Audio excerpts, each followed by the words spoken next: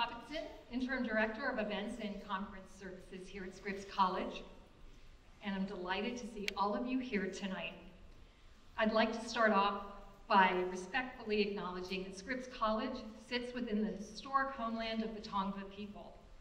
We acknowledge the painful history of genocide and colonization in our area. We acknowledge the strength and resilience of the Tongva people, of the past, present, and future, as the original caretakers of the land, water, and air, and we recognize our responsibility to be respectful stewards of the Scripps College campus. Today, this area and this campus are home to many Indigenous people from across the globe, and we are proud that they are part of our community and our institution. So, now a little bit about Scripps Presents programming series. We offer a robust slate of stand-up comedy and conversations, as well as panels, performances, and films from a diverse group of actors, writers, scholars, activists, and producers. And tonight, we are pleased to be featuring the documentary Gabby Giffords Won't Back Down. Yay!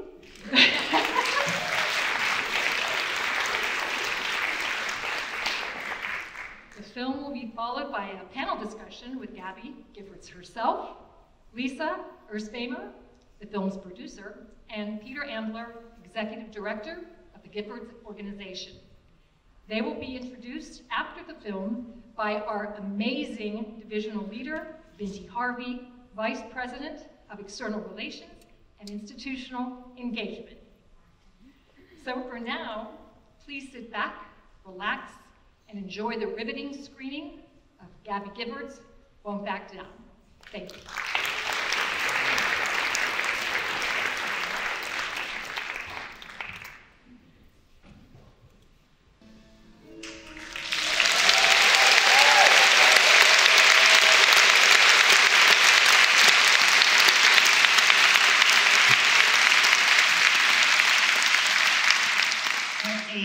Remarkable story of power, inspiration, and triumph.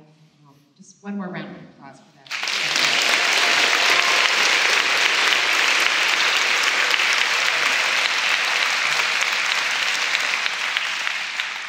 Am I the only one who has some tears? Good evening. My name is Binti Harvey, and I am the Vice President for External Relations and Institutional Advancement here at Scripps College. And it is my honor to introduce Gabrielle Giffords, a leader whose integrity, tenacity, and conviction sets an unparalleled standard for dedication to public service and the public good. Ms. Giffords was a member of the U.S. House of Representatives representing Arizona from 2005 to 2012, where she established a reputation for consensus-building leadership and resilience in the face of violence. The inspiring and moving documentary, Gabby Giffords Won't Back Down, tells the extraordinary story of her relentless fight to recover following an assassination attempt in 2011, and her emergence as one of the world's most effective activists against gun violence. She currently leads Giffords Courage to Fight Gun Violence, the gun violence prevention nonprofit organization that she co-founded. Gabby, as she is affectionately known, is a proud Scripps alum from the class of 1993, and she pursued here a dual major in Latin American Studies and Sociology. In 2013, Gabby was awarded the college's highest level of recognition, the Ellen Browning Scripps Medal, for her embodiment of the college's motto, confidence, courage, and hope. Scripps was honored to have Gabby deliver the 2009 commencement address, where she emphasized the importance of public service and integrity.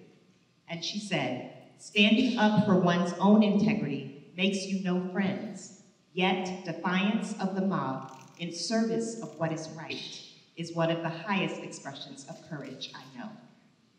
Please join me in celebrating Gabrielle Giffords.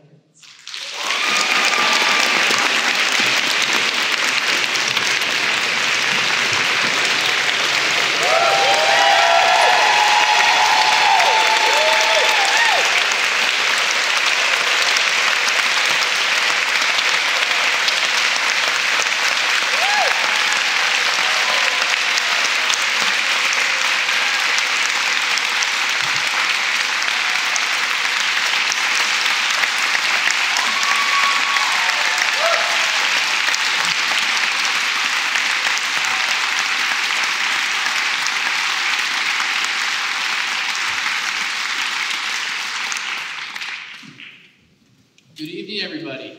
How's everybody doing? Can we give it up just one more time for those courageous women who walked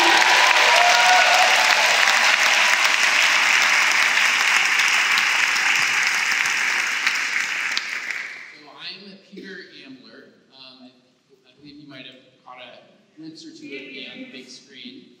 But I am the co-founder and executive director of Giffords. I worked for Gabby in her Washington, D.C. office as a legislative director 12 years ago when we got the terrible news that she had been shot in the head at that Tucson supermarket.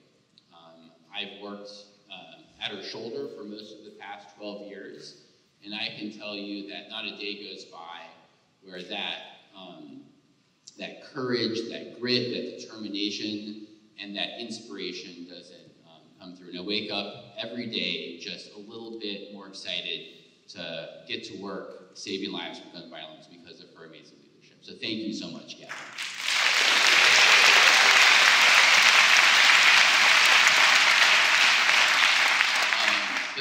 It's a little weird to do after the documentary, but do you want to introduce yourself?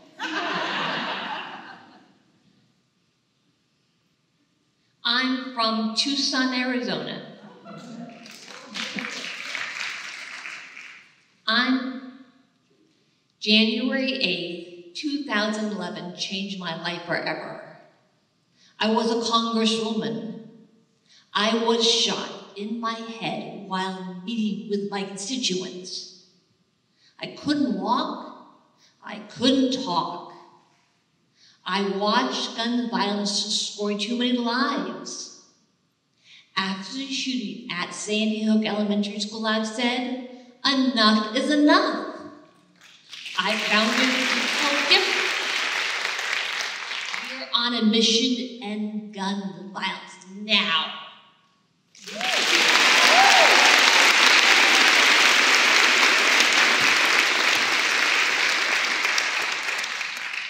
Lisa Erspamer, the producer of the film. You saw her name, but not her face, plastered across this screen. Lisa, you've been a longtime executive producer of a little show called Oprah. You launched her network. You produced the Whitney documentary, and now, of course, Gabby Giffords Won't Back Down. Can you tell us a little bit about why it's important to lift up the powerful voices of women and to tell their stories? Well, I'm a woman, and it really starts with that. I think for me, I'm always looking for inspiration in my own life, and I think we learn from telling other people's stories, and we learn from watching other people's stories. And I think, obviously, with Gabby is an incredibly courageous, resilient, and powerful woman. And I think having the opportunity to tell her story has been really, in so many ways, life-changing for me. It really has helped me. I get up every morning and I think about Gabby, and I think just keep moving forward. And I complain a lot less now that I've met Gabby, and I think her story obviously is a great inspiration, and I think it's important for those stories to be told as often as possible. Thanks. And Lisa, you did a phenomenal job producing this film. Betsy and Julie did a great job directing it. But Gabby, why did you ultimately decide to cooperate with this documentary? I love the film RBG.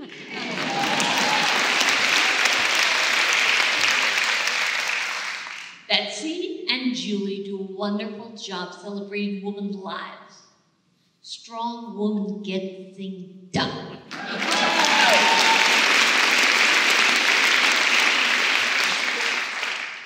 Something that really comes through, I think, from the documentary, Lisa, is how instrumental music is to Gabby's recovery and how close it is to her sense of joy for life. Can you just sort of talk about how important Gabby's connection to music is to the film itself? Yes, well, when we first started making the film, we didn't know about Gabby's love for music. And every time we would go on location and film with her, Betsy and Julie would call me and they'd be like, she was singing again all through the shoot. And it's very expensive, by the way, to clear all of those songs. But it was really clear, obviously, and you see it in the film, how important music was to Gabby's recovery and really to her life. And it is a phenomenal soundtrack. And obviously, it was really important to the film, and I think it really brings a lot of Gabby's joy out. And so it was a funny thing throughout the making, right? Because every time she would sing a song, we needed to find a lot more money. but we all agreed that it was absolutely worth it. And it really is one of those aspects of the film that I think brings audiences to a time in their life and into Gabby's story. So RBG, the songs. Oh yes. Oh, when Betsy and Julie, when we first talked about doing a film about Gabby Giffords, they were really excited and said, we've always wanted to make a film about her. And so we set up a Zoom meeting. It was during COVID, so it wasn't an ideal time we couldn't meet in person. And we started the Zoom, and Gabby kicked up her foot, and she had an RBG socks on. So Betsy and Julie were like, yes, this is so meant to be. And then Gabby and Mark, Senator Mark Kelly, gave us a tour of their house. And one of the stops along the tour was the freezer with her skull. And that's when we were sure we have a film. Are the mango, is the frozen mango still there? Gabby? I think the tortellini is in Yes. there too, right? So Gabby, from like an audience's perspective, one thing I love about this film is that you cry, but you also laugh. You know, there's singing, there's dancing, there's so much joy in the film. But what was it like being the subject of the documentary? Amazing, amazing, amazing. COVID was hard. Masks, Zoom, no hugs. But the crew was fantastic. Speech therapy, by bar mitzvah, riding a bike, and a whole lot of singing, And did y'all catch that at the very end? There's a little clip of Gabby doing her bat mitzvah, which she squeezed in alongside everything else that she does in her life, which is just incredible. Lisa, back to you. You know, obviously you were immersed in this film, but then sort of watching it afterwards. Now it's been a year. South by Southwest starts this weekend, so it's been a year since it premiered. What did you learn from it? What surprised you about the film? Wow. I mean, I think a lot of things surprised me about Gabby and how hard Gabby works every day to make a difference in the world. And I was really inspired to see what she's able to do. She's on a plane, I would say, almost every single day. Travels far more than I could. I wouldn't be able to speak. I'd be so tired. And all in an effort to change gun laws in this country and to make a difference and to save lives. And I was really moved by the effort that goes into the work that you do. And also really her ability to find joy, as she says, in the small things. And I think for me in particular, and probably for so many of us, that's such a good message and something to really remember. And it's all really true. You know, sometimes people may exaggerate their stories, right? But with Gabby, it's all true. I remember after that Zoom, you had a Friday night cocktails at the local bar with your friends and just finding like the joy in the small things. So that, and really the impact that she makes and the effort that goes into that is remarkable. Yeah, and you know, speaking of the impact, you know, something that doesn't sort of quite come through in the film is the organization that you lead.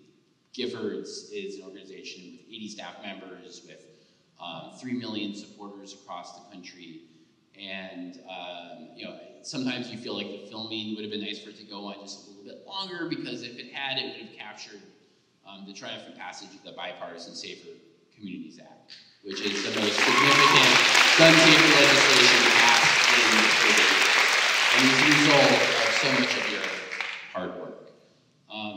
But we want to. I think we'll have time for a few questions from the audience. I don't know if there's like a mic that's going around back there.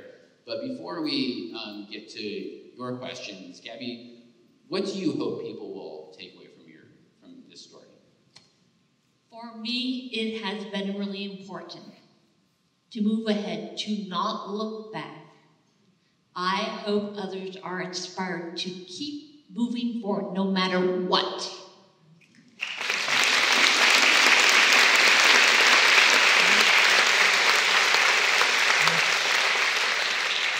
So here we are at Scripps College. And I spent a lot of time traveling around the country with Gabby. And you cannot walk through an airport or a hotel lobby or into an office without a Scripps alumna coming up to her and laughing and hugging and talking about your respective experiences here.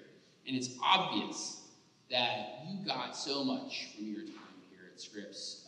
So could you share with these people who I think have gotten a lot from you and your story by watching this film and following your career, what you got from your experience here at Scripps? Strong woman gets things done.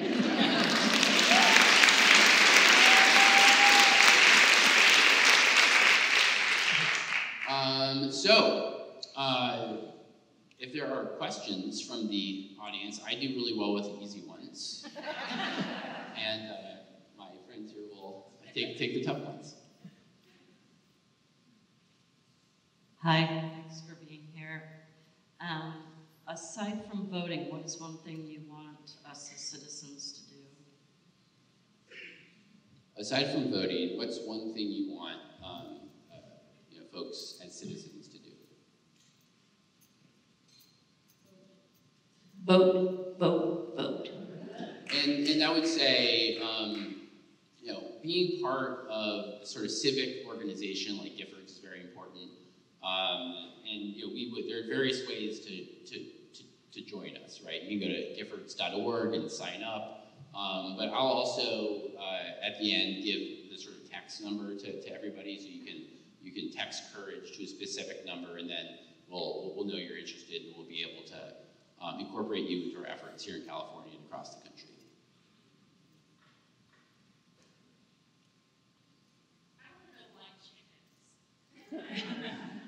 I don't know. What? Chicken, chicken, chicken. Chicken, chicken, chicken. Chicken, chicken, chicken.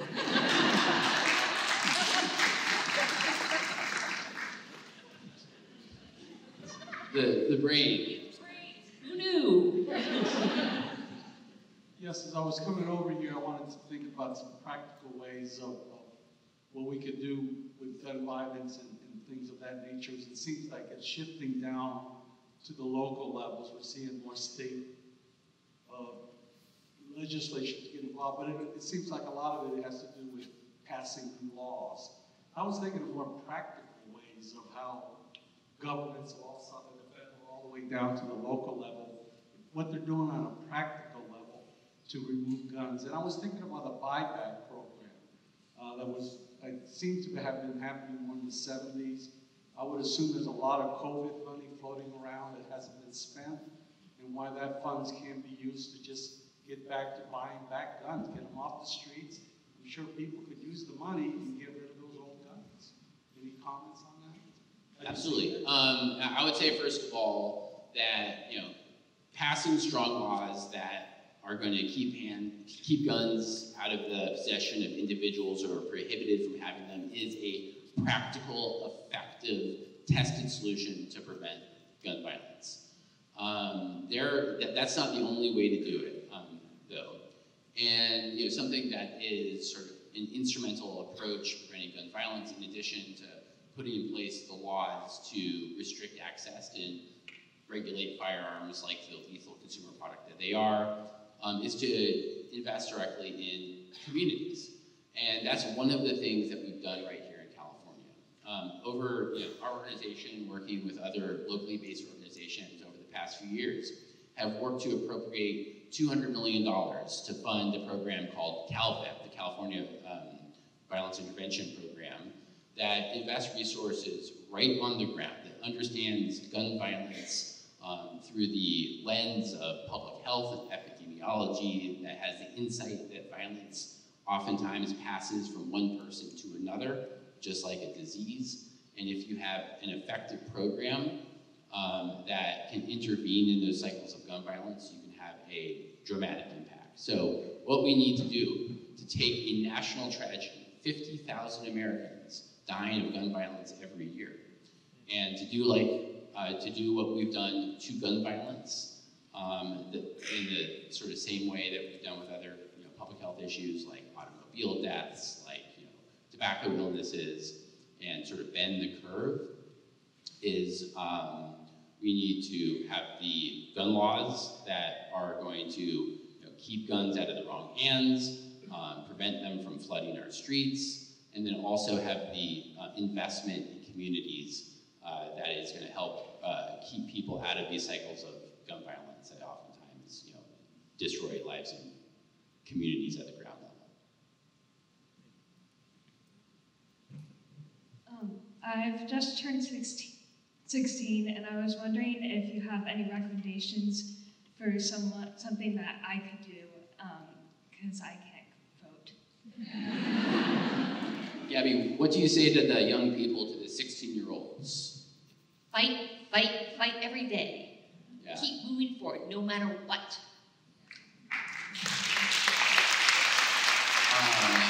It's been interesting. Over the past 10 years that we've been working on this issue, the politics have been transformed 180 degrees. It used to be that guns was a third rail issue, that if you had said the wrong thing, the NRA would go get you. Today, the opposite is true. Gun safety is a winning issue. And that is in large part because of the courage and the persuasiveness of young Americans speaking up. And it's not just voting, right? And you can look at the data. I'm not like a political nerd, right? So I'll tell you that if you talk to a young person about guns, that the chances that they're going to vote goes up because they care. This is one of the most animated issues of their time. But you can also look at their parents, right? And when you look at our politics, at the quote-unquote adults in the room, who too often are not acting like adults, it's them. They are responsible for the safety of kids. You talk about children. This is why it cuts so deep, because you're talking about a group of people who, by definition, are not responsible for their own safety. So when a kid is shot or traumatized by an act of gun violence, there is nobody to blame but the adults in the room. So when the kids stand up and they point their fingers and they call BS, that changes the way adults and politicians think. And that's why, one of the big reasons why we've been able to pass 526 different pieces of state legislation over the past decade. And like I said, the Bipartisan Safer Communities Act over the summer. So thank you.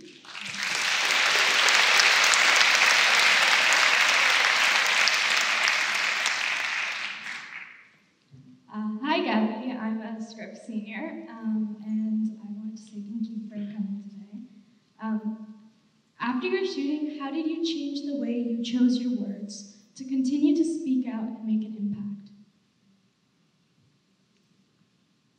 It was a little hard to hear, but I think the question was, what kept you moving forward after the shooting?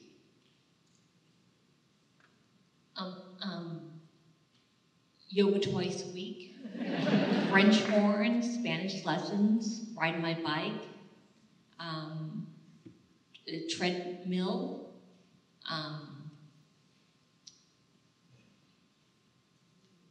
You work really hard? Yes, really hard. Yeah. I mean, I think something that amazes and inspires me about Gabby is not necessarily when she's up on a stage or when she's in front of a large group of people or when the Presidential Medal of Freedom is being hung around her neck, right? It's all of the little things. It's and this always gets me, right? It's the thousands of hours that she puts into speech therapy just to be able to find the next word. The thousands of hours that she puts into physical therapy to be just a little bit stronger. you saw, I think the director made an interesting choice in the film when at the end, you see her in the gym, right? And and she works out at this awesome gym. It's like Gabby Giffords and a bunch of Navy SEALs, right? And you see her, she's like strapped to this harness and she's pulling a sled full of weights. But what you see in the film is the sled, stacked with weights, like moving forward inch by inch by inch by inch. And that's how Gabby leads her life. And it's inspirational, I think, for me, to see somebody put so much effort into something that I take for granted. And I think that sort of constant, consistent commitment to incremental progress is the reason why we're going to have a safer country ultimately.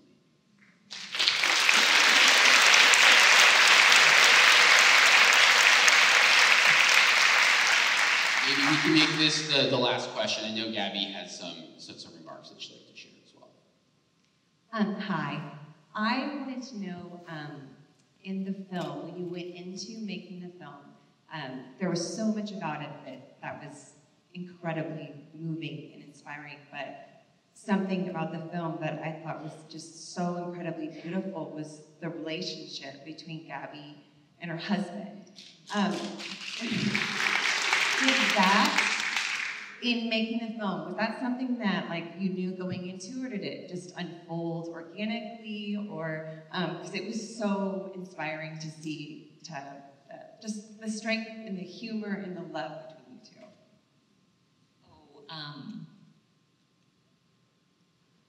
Florence prison. So Gabby's referring to her first date with Mark, who was literally sort of chasing her across the country. And he flew on a training flight to Tucson. And I think Gabby sort of waffled back and forth. I've heard the story. She canceled the date and then put it back on. And she was a state senator at the time. And the first romantic date was for Mark to join Gabby on a visit to the local maximum security prison.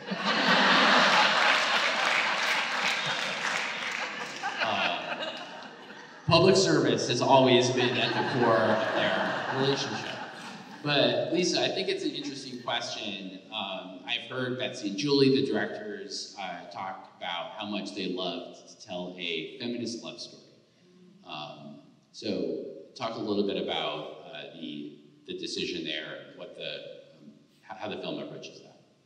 Well, I think we saw it from that very first Zoom, because they were cracking each other up during the house tour, and you could feel that real connection between these two people. And obviously it's such a great storyline, and it's real. It's really what happened, and it's really what we captured. And there's just so many beautiful things about the relationship and about how open both of them were in letting us in to their home fully during a global pandemic, and generously shared their relationship the way that they did. It's amazing to watch the two of them go through what they did. And I think it's interesting. I say to people, they've both been through so much. He's gone to space. You've miraculously survived. And so I think there's something about the two of them where they don't really sweat the small stuff, I like to say. So they weren't worried about us coming into their homes, which a lot of people are when you're doing a documentary. There's a lot of fear. They had zero fear. They're like, come in. Here's everything. And so it was really, for us, it was just beautiful to see the relationship, and beautiful to really be allowed in the way that we were. Absolutely. So I mentioned before, if you're interested in getting involved in Giffords, everybody's familiar with the text and number, right? So I'll just give that to you really quick. You text COURAGE to 34131. Again, you text COURAGE to 34131. Or you can always go to giffords.org and sign up. We are a movement of millions of Americans across the country, but but also right here in California, we work really hard to change state laws. California has a gun violence rate roughly half the rest of the country. It's not good enough, but it does show the power of some of the work that we've done. And like I said earlier to the gentleman's question, we've worked very hard to invest directly in the communities here who are suffering the highest rates of gun violence. So you're welcome to join Gabby's movement. Thank you so much for being here. And Gabby, I'll turn it over to you to offer some closing words. Our lives can change so quickly. Mine did when I was shot. But I never gave up hope. I chose to make a new start, to move ahead, to not look back. I'm relearning so many things, how to walk, how to talk, and I'm fighting to make the country safer. It can be so difficult. Losses hurt. Setbacks are hard, but I tell myself, move ahead. I'm finding joy in small things. Ride my bike, playing the French horn, going to the gym, laughing with friends. The small things add up. We are living in challenging times, but we are up for the challenge. My own recovery has taken years. Many, many people have helped me along the way, and I learned so much. I learned when people care for each other and work together, progress is possible, a better world is possible. But change doesn't happen overnight, and we can't do it alone. Join me, let's move ahead together. Thank you very much. Thank you.